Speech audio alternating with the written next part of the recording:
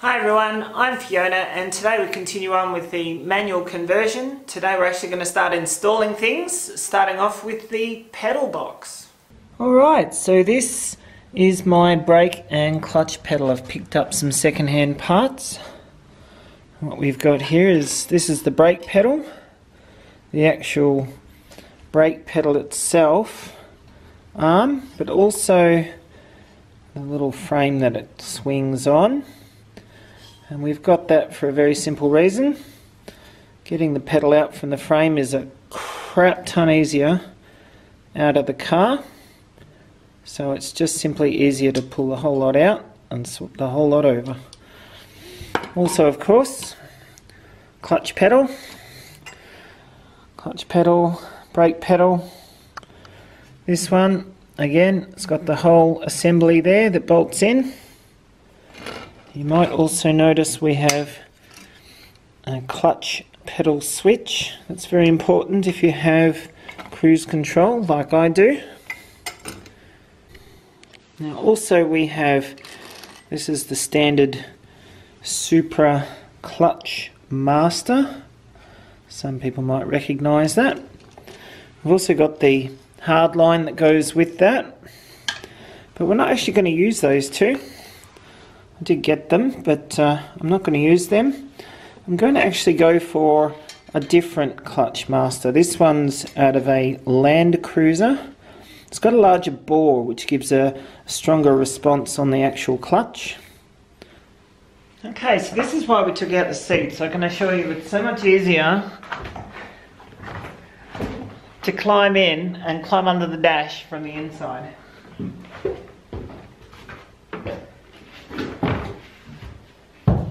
This is why we took the seats out. Alright, so the first thing we need to do is to dive under the dash. And you can see we've got our brake pedal, and that runs down and up, where it's connected up here to the master brake cylinder. So we're running up the pedal, you've got our little connection here. And then you can see when you're pressing the brake pedal, that presses your master brake cylinder through your firewall up in here. So we're going to disconnect that, and then to get the brake pedal out, we could disconnect it up in the hinge up higher. Up in there, there's that bolt.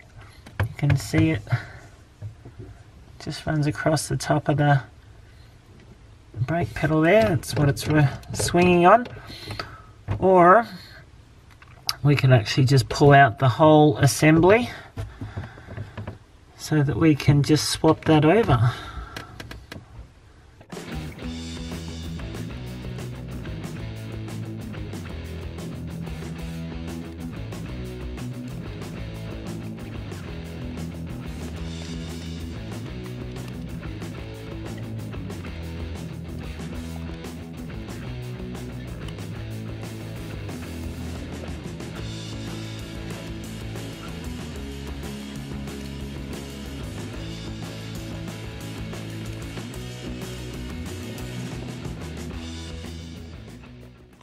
There's this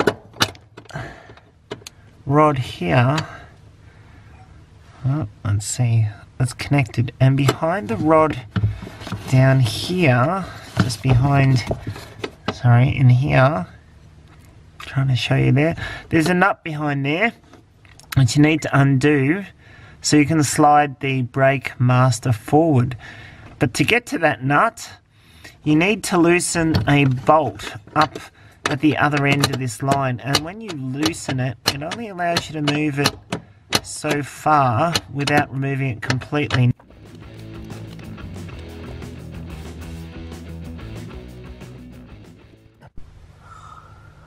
There you go.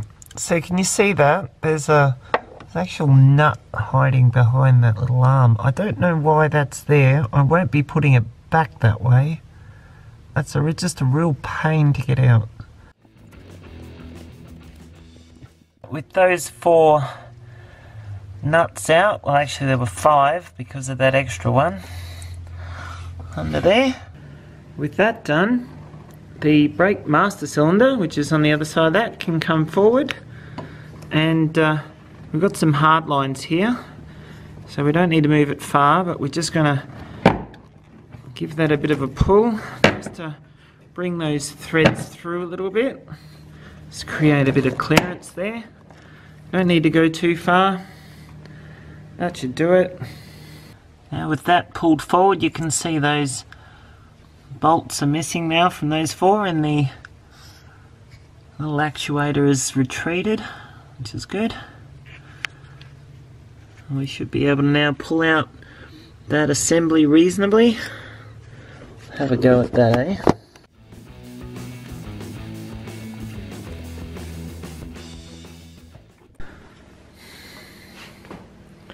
Alright, there it is. Brake pedal and brake pedal. You can see they're the same, mounting bracket wise, just a different lever arm and a different pad. Plus the brake pedal in mine has a blue switch, whereas there's a brown one on this one. The brown one, if you look in the end, you can see it only has 2 lugs, whereas mine has 4. And the reason is because of that cruise control. So I'll swap that over and then we'll put that back in.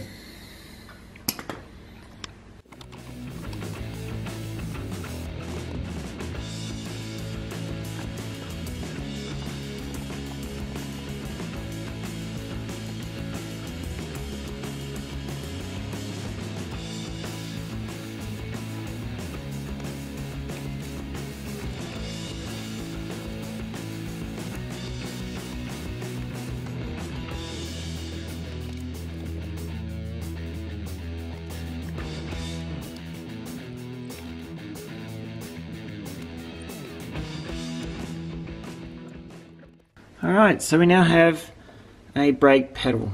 All we really did was make it smaller, but that took hours. That really did. What a painful job that was. Never mind. Now we move on to the clutch pedal.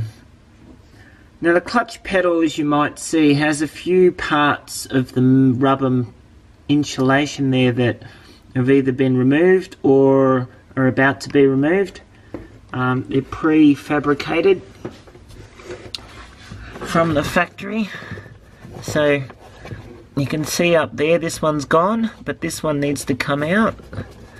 It's not really a big job, it's just out she comes. And then you can see the little black rubber grommet up there. Grommet needs to come out. Just pull it out with your hand, not very hard. Alright, so up under there you can see where the clutch master connects through to the pedal, and you can see the little marks where normally they would have punched out the firewall for the bolts. We need to drill those out, so I'm going to get a hammer and a punch. I'm going to give it a knock, and then we'll get a drill bit onto that.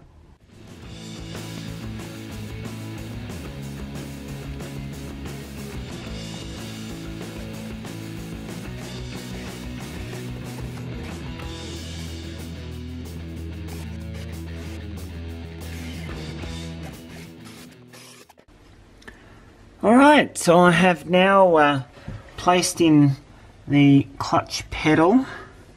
The hole lines up, I don't know if you can see that, for the clutch master there. It's just placed in. There's one bolt holding it on up the top. It's very hard to see and not very easy to get to, but it's right up the top there. It's just holding it in at the moment, it's in loose. So the next thing to do is to put the clutch master through. Okay, so up here you can see just through the hole there, you can see the clutch surround is sitting there. We've got our holes drilled out, and so we have the clutch master I'm using. Now You may notice the spout on this is fairly straight up, whereas the Supra one goes way over forward. That is a problem for clearance, so we're just going to put on a couple of thick washers like that, just 4 of them should be enough.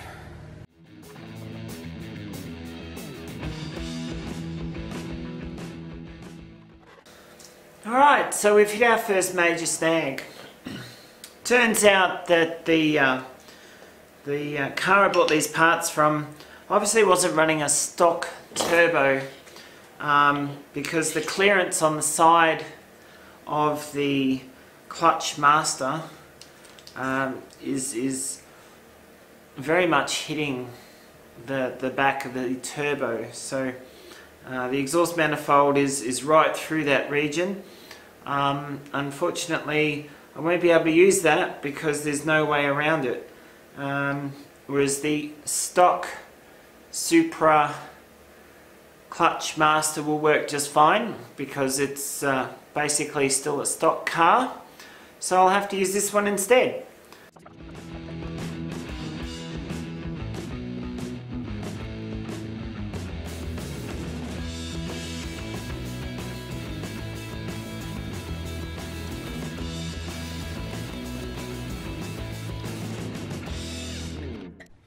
Alright, so there we have it.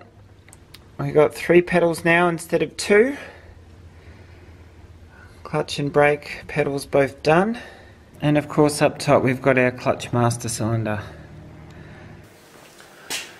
Alright, so pedal box done. Clutch, brake, clutch master. We didn't get the Land Cruiser clutch master in, it didn't fit.